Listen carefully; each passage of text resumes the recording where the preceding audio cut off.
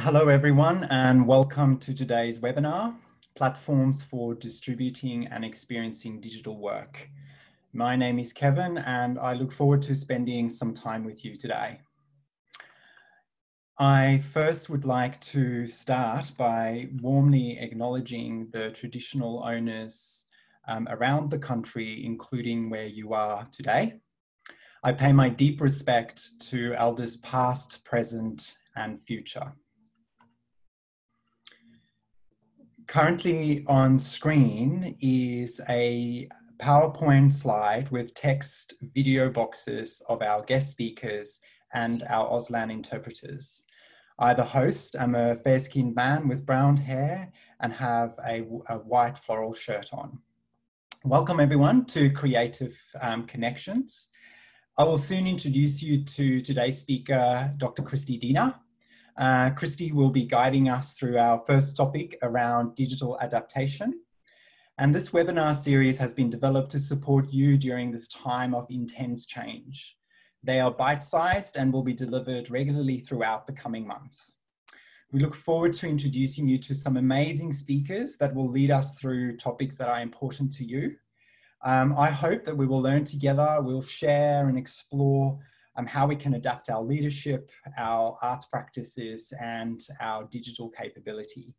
I invite you to register to as many as you can, and please share this opportunity with others. Before we start, I just want to quickly run through a couple of housekeeping things. Firstly, that live captioning is available via stream text, and you can find the link either in emails that you've received, in either the chat function, which you can access via the chat feature at the bottom of your screen. Please note that due to some recent security changes in Zoom, you will notice that linking directly from the chat feature has been disabled on some devices. So my advice is maybe just to type those URLs in your own browser if you need to. We also invite you to engage today in the chat feature. Feel free to share your ideas, your links, and your examples that relate to today's topic. And at the end of today's session with Christy, we'll really want to hear from you. So if you've got a question, please type that into the Q&A section. Again, you can find this at the bottom of your screen. And apologies if we can't get to all of your questions today, but we will try and get through as many as we can. We may also invite someone to ask a question live for Christy, and please note that these will be recorded. So the discussion today is about digital platforms, and if you have any other urgent inquiries, please email us separately and then we can direct you to the right information. Also, at any point, if you need any support, please raise your hand. You can do this by using the hand raise feature. Again, you can find this at the bottom of your screen. Or just quickly pop us a quick email and we will try and respond. A final note, a recording of today's webinar, all of the slides and all of the links will be available to you, and we will send this to you via email after the session. And then if you have not done so already, please join our digital support group on Facebook. I encourage you to continue this conversation and sharing post the webinar on Facebook. You can just search for Arts and Creative Industries Digital Support when you're next on Facebook. Also, a reminder that the Australia Council's Resilience Fund is now open and taking applications. The fund includes 3 streams focusing on immediate support for survival, adaptation and creation. We also introduced a simplified application process, and you can access the information on our website. So once you're on our website, just navigate to our grant section. So currently on screen is a PowerPoint slide to introduce our guest speaker. And there's some text and an image of a woman with blonde hair shot in portrait format. So now more than ever, digital platforms is so essential to our sector. And we need to innovate how we reach audiences, how we create work, and how we collaborate. Our digital series as part of Creative Connections invites experts to provide us some practical tools and support for using tech in a creative and strategic way. Christy is a writer, designer, director, and technology is at the core of her work. For over the past 2 decades, she has done some pretty amazing and cool stuff. And she works across art forms and is dedicated to supporting interdisciplinary artists. We invited Christy to give us today a practical overview of platforms for distributing and experiencing digital work. So Christy, thank you so much for being with us today. And we really appreciate your time. And without further ado, I will just hand over to you. And I believe that you also have some slides to share with us as well. Hi, yes. I won't go straight to the slides. Before I do that, I'll probably just say hello in person. Thank you, Kevin, for the introduction, and hello to the team that is behind the scenes in the Australia Council. And also a thank you to my illustrator, Marigold Bartlett, who you'll see in the images in the slides shortly. It's wonderful to be with you all here now on this day that is the 8th of April in some places and the 7th of April in others.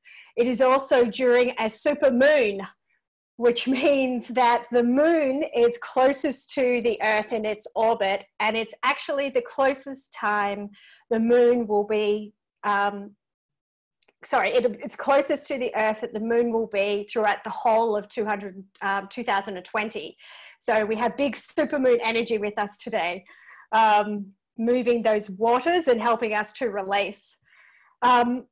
You've already given us an acknowledgement of country there, and I can see people in chat sharing their own acknowledgement of country. I myself am I pay respects to the Kulin nations that I live and I make art on, and to their elders past, present, and emerging. For those of you who don't know the country that you are in a browser, you could type in native-land.ca and you can search. We're not putting it in the chat because you can't hyperlink it, but yeah, you can type that in and find out what country you are on from there. But I can see some more people sharing their country there. But I want to add another aspect to this sharing of country, and it's something that was taught to me by Bowie DeBell, a Gamilaroi fellow from northern New South Wales. And Bo introduced me to the concept, to a concept that rings true for me. It's a way of experiencing acknowledgement of country that includes time and space, and how we are, quote, connected to each other in this moment through the story of the land. So let us all connect with our bodies and our places at this moment in time. And we're going to go into a moment of silence where you can connect to your body, to your room, to the land that you are in, and to connect to the land through time before colonization. Imagining the elders being there throughout time, just as they are now, and all of the caretakers through time, both the human and the more than human caretakers through time. So let's take a moment to connect with our space and through time.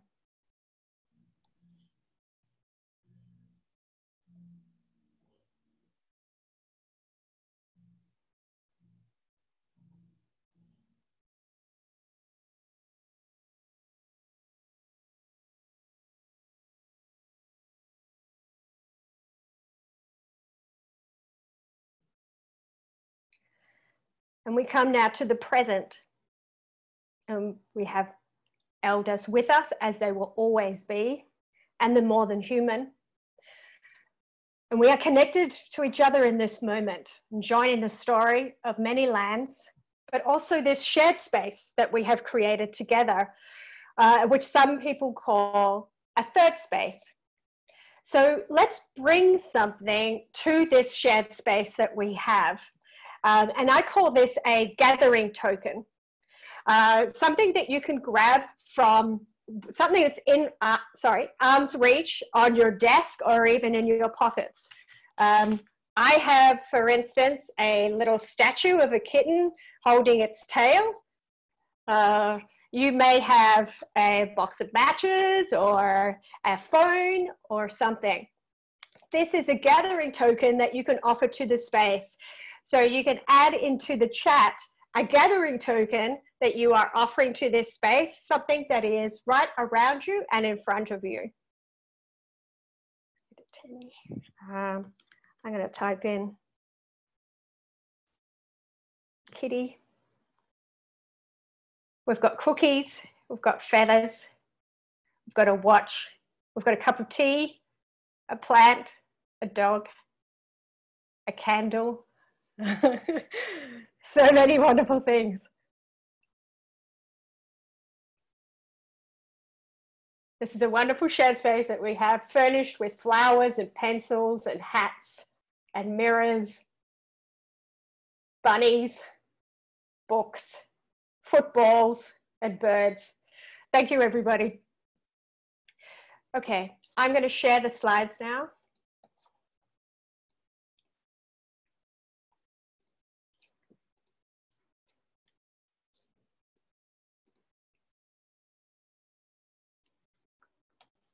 Okay, that's all good, Kevin? I think so. I'll assume it's good. Okay, so I've been asked to talk about platforms for digital works, and obviously this is in response to the isolation that we're all undertaking now in response to COVID-19. And this has meant that many organizations and companies, collectives, and individuals are needing to move online to do their work and to connect with audiences. And I'm aware that for some, this is a major shift that is bringing up a lot of fears and concerns about how this can work. And those fears and concerns about your practice and work are happening at the same time as being ill, experiencing death, taking care of family, getting food on the table, and navigating bureaucratic violence. But unlike the times when we've experienced that in the past, what's different now is that a lot of the world is experiencing disruptions to various degrees and isolation. There is a worldwide community that has been created with this shared event. So I'm going to look at digital works that acknowledge this situation. And I'll be talking about platforms and strategies. And when we think about what involves our decisions with platforms, these are the factors that we usually come up with, as I have listed on the screen, such as the needs and constraints of the audience, the artwork, the artist, the technology, business models, and copyright. But each of these needs dedicated time in themselves. Elliot, who is here, will be giving a talk as part of this series looking into copyright. There are other talks on business models. And I will be providing you with a lot of links to platforms, as well as to webinars and help guides and groups that you can go to find out more about the specifics of the features of technologies and how to work with them as creatives. And also these slides, as Kevin said at the beginning, will be emailed to everyone outside of this. So because a lot of this information is already out there, I've switched my emphasis to talking about things that aren't necessarily out there. What I find important right now when we're thinking about platforms. And I encourage you to share your own thoughts as well. You can share links in the chat, but people won't be able to actually click on them. But I believe we'll be sharing an archive of the chat afterwards. And that's because, in the words of Marie Brown, to quote, There is a conversation in the room that only these people at this moment can have. Find it. So to begin with, I have always considered platforms in their context. The places we work with platforms rather than going straight to the platforms themselves. Platforms, like objects, are, in Western thinking, often disassociated from their context. So that's why we begin with our context of COVID, our context of being in this webinar at this point in time, joining from our unceded lands and from our different countries. This is the context of not being in our usual places of work and art experience. So what are these usual places? These usual places are like these black and white illustrations ahead of us. Theatres, concert halls or warehouses, cafes, parks, museums and cinemas. These are some of the common sites of presence and connection. These platforms, and the platforms in these places include large screens, big sound systems, paintings, lights, stage, and bodies. But in the context of isolation, most people's places of presence and connection are in their own living room, their bedroom, their kitchen, and their study. And for some, their office, perhaps a hospital, a car park, or a shelter. Our theatres are now our living rooms. Our museums are our bedrooms, our concerts, our kitchens, and our cinemas, our studies. This is for some a shift in our relationship with the world. As the co-curator of the Chicago Architecture Biennial, Sepake Ankijama explains, and I quote, "Part of the process of unlearning is recognizing the power that architecture has on constructing the way we behave. Whether you feel that you need to be quiet in a certain place, or whether you feel that you can be loud, the architecture determines that. This requires us to increasingly recognize that, regardless of where you are in the world, Western thought tends to dominate. Its influence on our way of being, even if you don't study it specifically, comes through in lots of different ways. One of these is how we construct ways of being together. So what we are seeing is a shift to living, working, and making from home. This is a move away from constructed zones of art, of business, to the personal. Western thinking, indeed capitalism, does not recognize the personal. This pandemic is asking for a movement inwards to each other. As the 13 Indigenous grandmothers said, quote, "Instead of traveling to a goal out there, you will voyage deeper into yourself." So we are bringing more of our personal selves to our art, our social experiences, and work experiences. As creators, that means a call to meet your audience in the personal. So here, for instance, we see a screenshot of musician Rufus Wainwright in a dressing gown at his piano playing music from his home.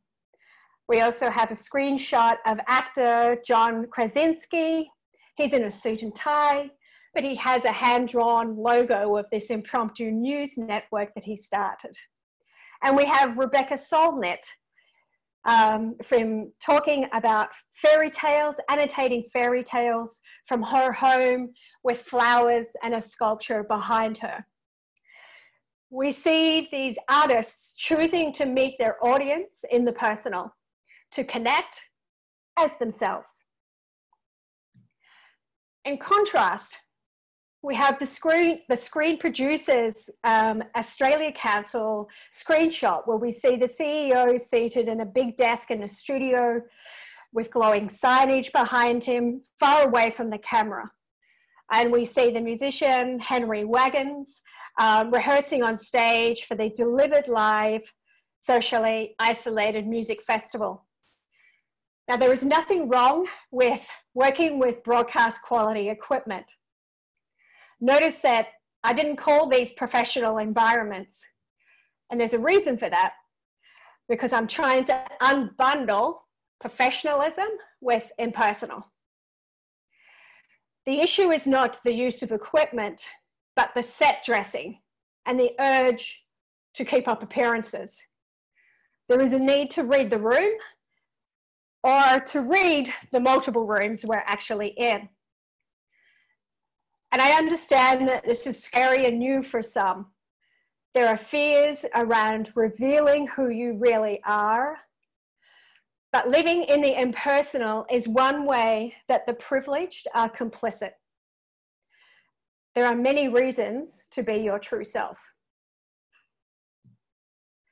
Which brings us to the technologies in our rooms. Technologies like the ones we see in this illustration, laptops, mobile phones, tablets, games, audio, books. They can be viewed as objects disconnected or as containers of human thought, whim, and emotion, as if they're separate, as if we're separate. But that's why I like the term touch points, which actually comes from marketing. Touch points is about communicating how we connect with each other with media, how we touch across time and space, that we can affect each other no matter how far apart. And what we do with these technologies is based on a variety of factors. So here's a list of some options that I see for all of us going forward. And let's go through each one of these. Okay. So distribution of existing content. You can put existing videos, audio, text, and visuals online for more access. For instance, uploading a video of performance that you already had once you've got the rights sorted. Films, artist interviews, making of interviews, documentaries. Ubu Web has been sharing archival footage and audio for years, for instance. Two examples here. The difference with our isolated context is the need for real connection. And so we have the context of the shared viewing experience, even if it's a pre-recorded video. So an example here is the Australia Chamber Orchestra, who have started homecasts, where they're sharing archival footage and new recordings via Facebook Live. So they're creating a shared viewing experience where you can comment and join together.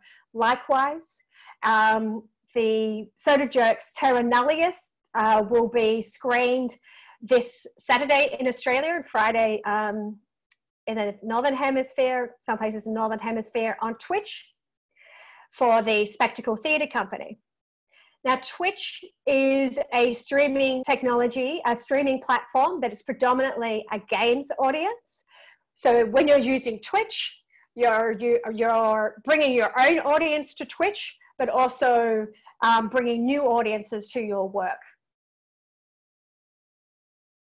But note too that the context is not just the desire for real connection, it's also the subject matter. How are the themes and mood of your work relating to what is being felt? If you're ever unsure about what sort of subject matter you should be putting out there, then just tap into your own needs. Okay, so I have a few links here. As I said, you will be getting a PDF of this, so you can follow all of these links and explore them. These are some of the platforms and examples that I've got here. And you can share some in chat as well. And I will highlight that there's a variety of technologies available for stream, some free, some requiring a lot of investment.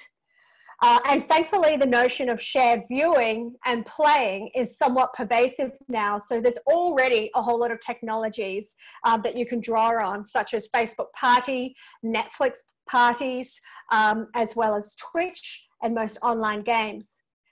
I'm also going to put a call out here to Zoom, and because I know some people are worried about Zoom with issues about privacy and also safety. Zoom are continuously updating their terms and conditions, as well as their algorithms, their code in the background. And Zoom bombing can somewhat be controlled as well. So there's information about that on the web. But I will add that as far as I know, Zoom is the most accessible of a lot of the video chat and streaming technologies that we have out there. So that is one reason to keep going with that. Thanks, Elliot.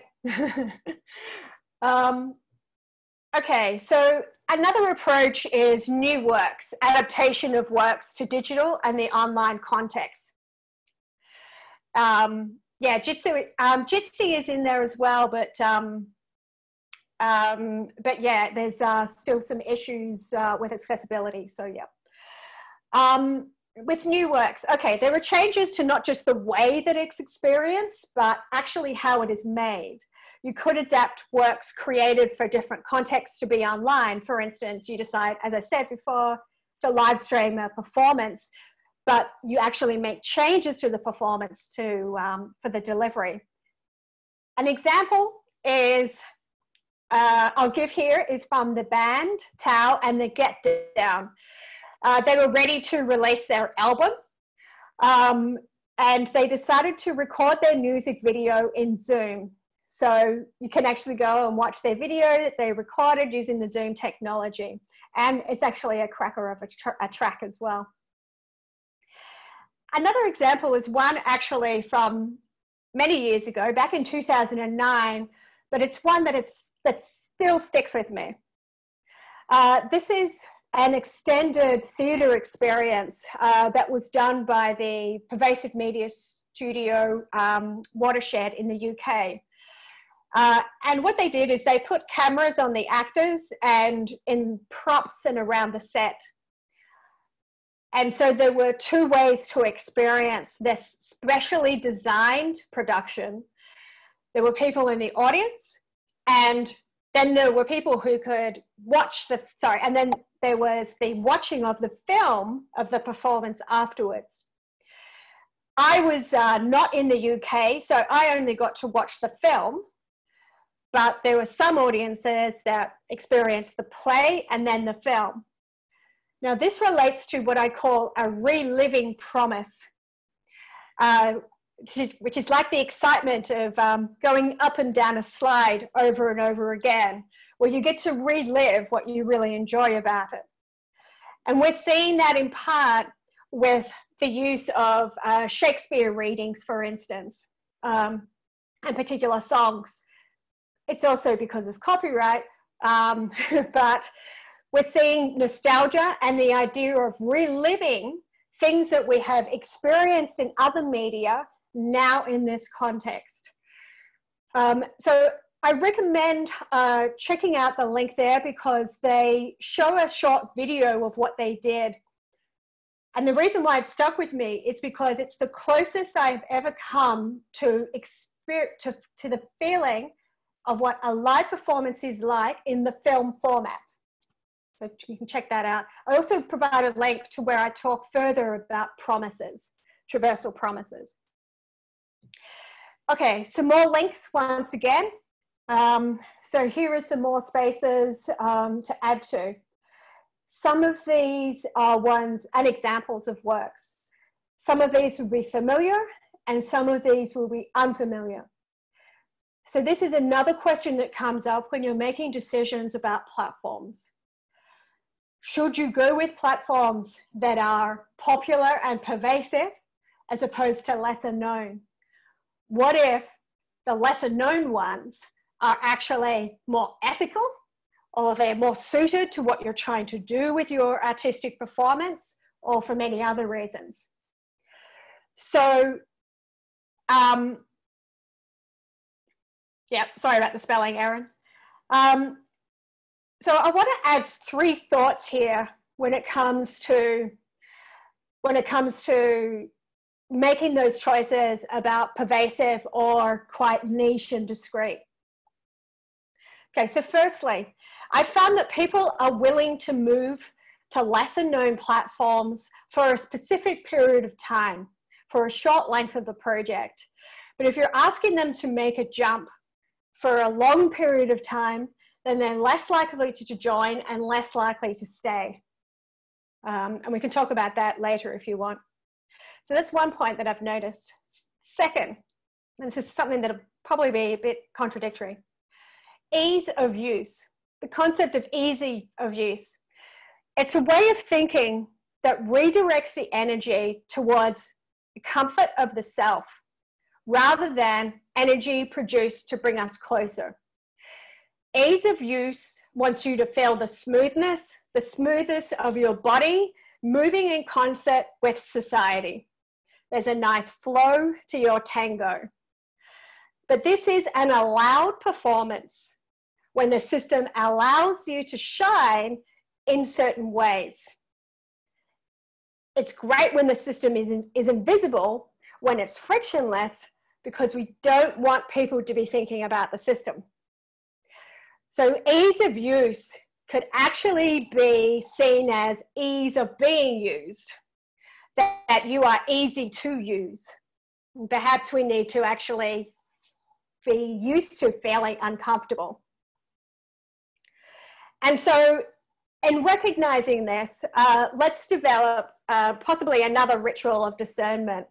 And that's around the connection with the actual technology and your own decision about what you want to work with. And I say work with instead of use. And this is intentional. It's to give technology agency in the relationship. Objects, including the intangible ones, are connected to us too. Our technologies are as much part of Gaia as everything else in this planetary ecosystem. So we need caretakers of our human-created technologies as much as ones of our plants and our animals. So I'm not giving you specific answers, I'm just giving you thoughts and potential processes here. Okay, so another angle here is born networked, if you like, creating works that are conceived and intended for this particular context. And in fact, we are all in relationship with each other in the ecosystem of Gaia, but many of us are trained away from that. So what I see this moment and what I see network technologies is doing is helping us relearn our interconnectedness. And there's actually a rich history to this, one of which I would like to do a call out to, which is something that, one of my favorites, which is telematic arts, which some of you will be familiar with.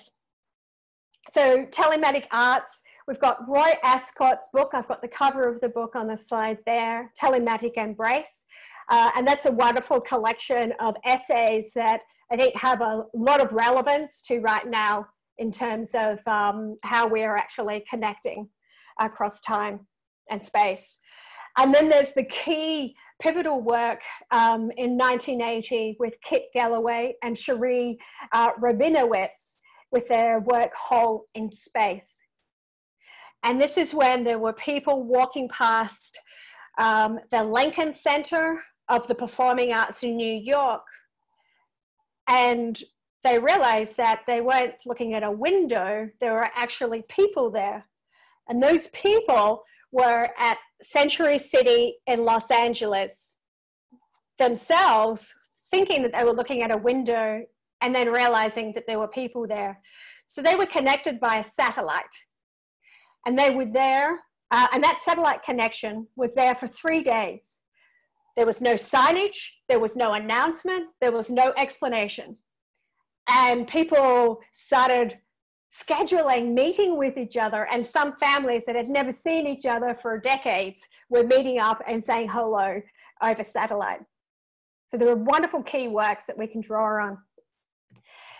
Another example just from a few years ago, but just to stretch a concepts of the technologies that you're already using. This is a interactive live action murder mystery that was conducted on Facebook. And that was done by a writer, colleague of mine, David Varela, worked on it. It wasn't his project. And you can watch the video archive in the link there. One that's happening now is another one that's in Instagram, the Seventh Circle 2, and that's by a colleague, Jan Libby.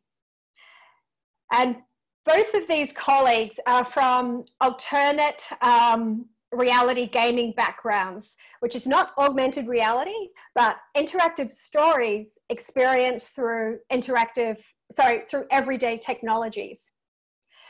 It's these kind of projects that I learnt the kind of interactivity that resonates with me. So I'll share some quick points here. Interactivity is desired because it's not the default of being in Western society. It is for this reason that I'm not interested in interactive experiences that perpetuate systems of control, competition, domination, and abuse. So instead, I want to share some of the techniques that can be used for ill or can be used for nurturing. And these are presence, loop, agency, and direct. They overlap, but they're a particular emphasis that is really helpful to your work. Okay, so presence. How does the technology and the design that you've done enable you to recognize someone is present? And are you recognizing them on their own terms or yours? A loop. A feedback loop is when you as a player, as an audience, have a mental model of how you think the interactivity works and the logic of the world that is created, and you act, and then the system responds. And that response gives you an indication as to whether you understand how the constructed world operates. Figuring out the system is a pleasure in itself and something that is needed in our actual world as much as our play world. Agency. How can your audience and players affect the world? Affect the little creative world that you've created and the world it's created and experienced in. And direct. Are people able to learn what they want through their own lived experience in their own way, through self-transformation and direct experience, rather than you telling them how your world operates and how they should act or what the goal is? So for instance, with Hole in Space, there was no rules on how you are meant to connect or even announcing how it actually operates. Everyone had to figure that out for themselves and decided what they wanted to do with that connection. Checking time. Okay.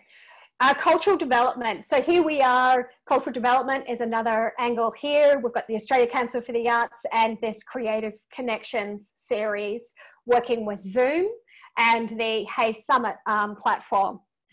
Another couple of examples here are the little lunches online in which Artsfront are using Zoom as well as some custom website design. We've got Elliot here. Elliot's also been sharing videos on how they actually designed the project, which you can check out at Artsfront. Here we've also got Now Play This, which is a experimental games festival that moved online. And they've been holding their sessions live streamed via Twitch from different online games. this one is a keynote speech that was delivered from Animal Crossing New Horizons. Animal Crossing has a lot of players right now because part of its design is around coziness, and that's a place where there's a lot of people want to be. This is another project here, which I thought was really well put together. In this one, there's a mix between Facebook Live, Facebook Watch Party, Facebook Threads, and Zoom pages. So the Facebook Watch Parties are because they pre-recorded the sessions. I have done this before in my own online conferences, and I recommend this if you're not sure about the connections of the speakers or anything like that. I'll quickly go through to online studios. Now, a lot of people are used to working remotely. Some of you are moving into remote work for the first time, or moving into remote work for the entire company.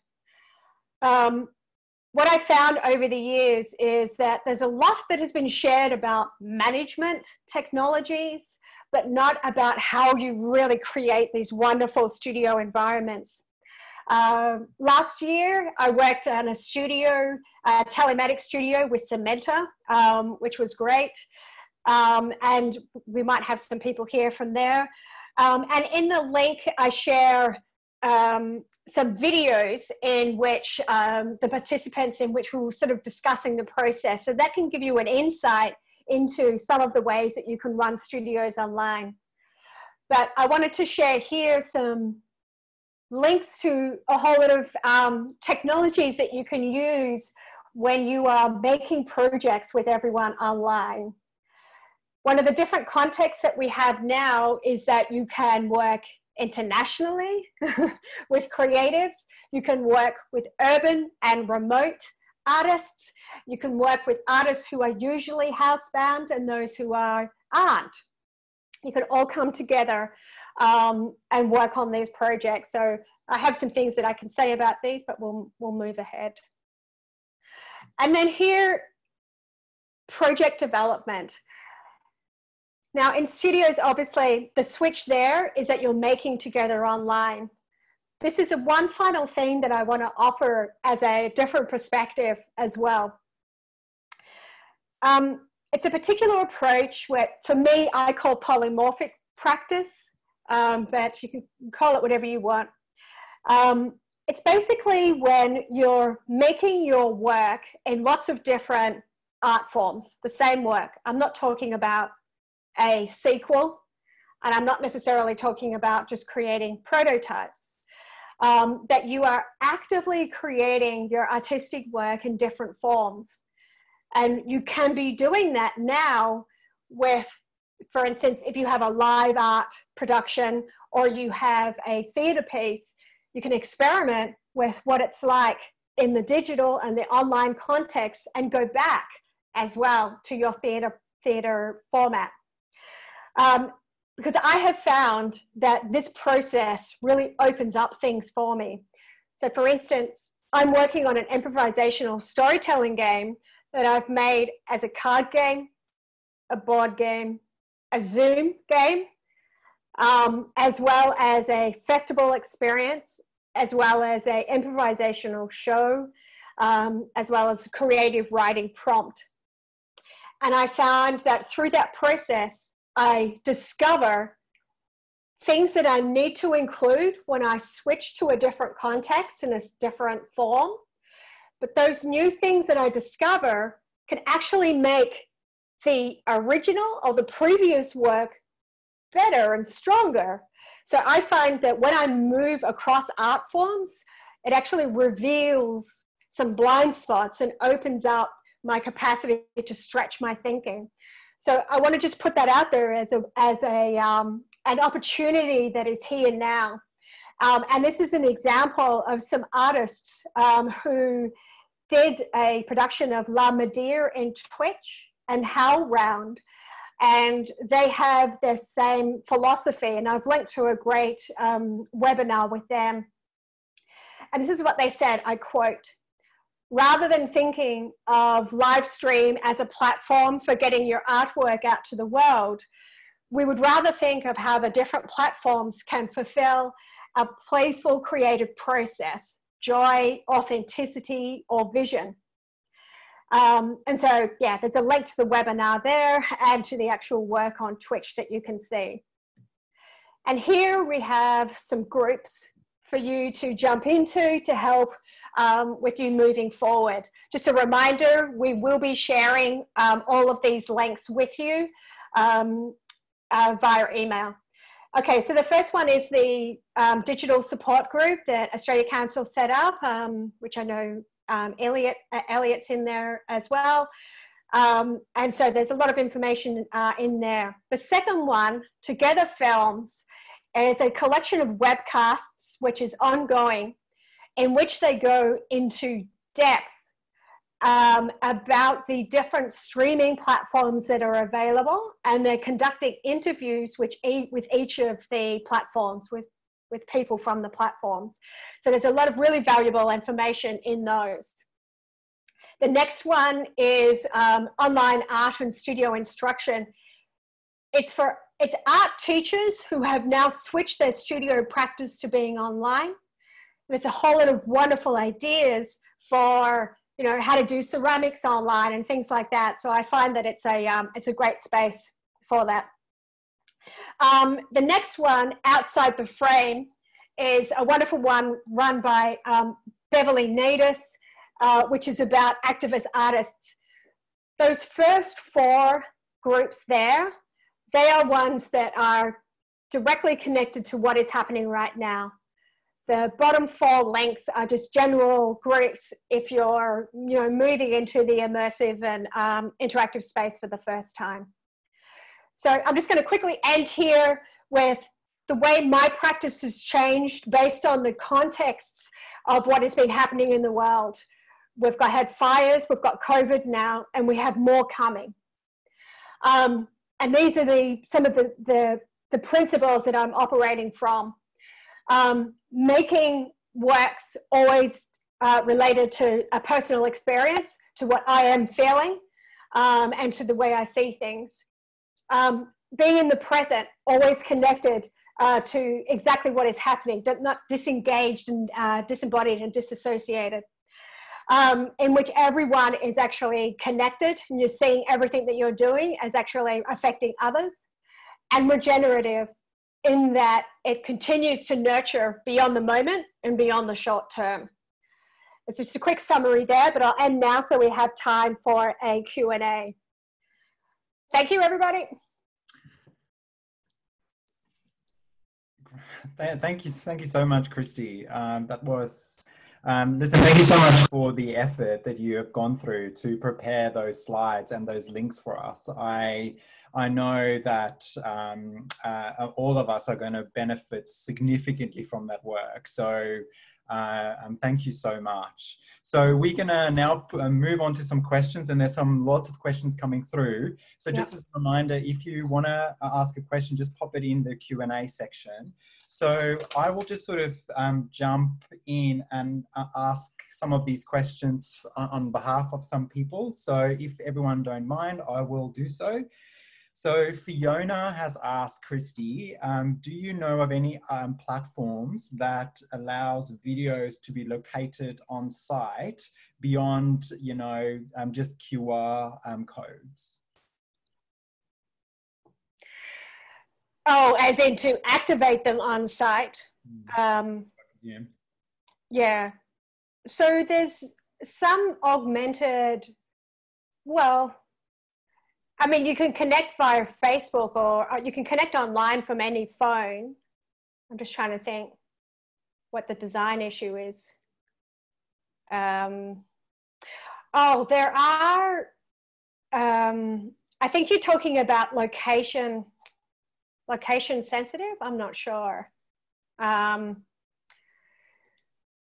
Yeah, I think I'd have to understand more of what you're talking about, because someone can, you know, access a video from their phone, you know, using any technology, and augmented reality is another one. So perhaps you can email me directly afterwards, and perhaps I can share the response once I know more details via email, with everyone.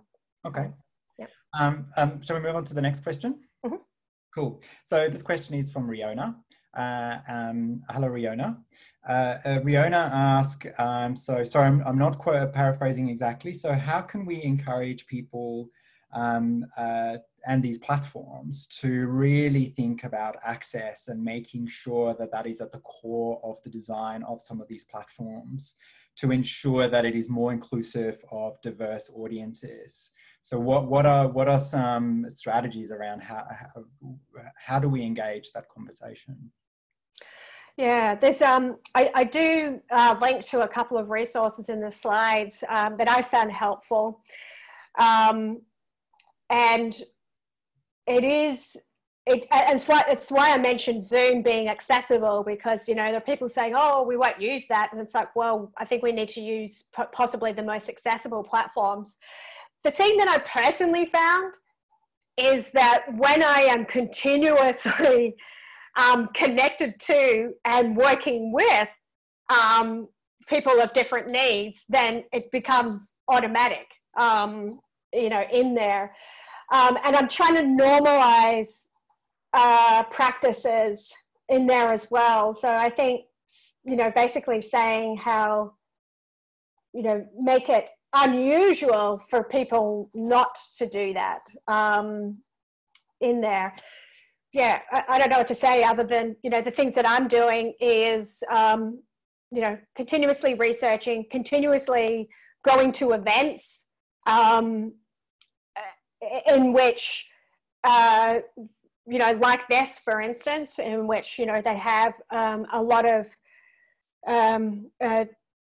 different assistance, being offered, which makes it, it makes it normal in there.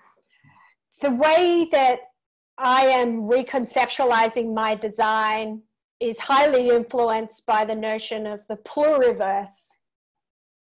And that is moving away from the idea of there being one dominant world, one dominant way of being, one a monoculture, and the white, able-bodied, male sort of person. And so normalizing the idea of multiplicity. Mm-hmm. One of the concepts that I have found helpful was actually from Microsoft, but it's called the persona spectrum. And what you do is every time you're making something, you think about what are the permanent, what are the temporary, and what are the situational things that are different. So a permanent would be, let's say you were born without sight.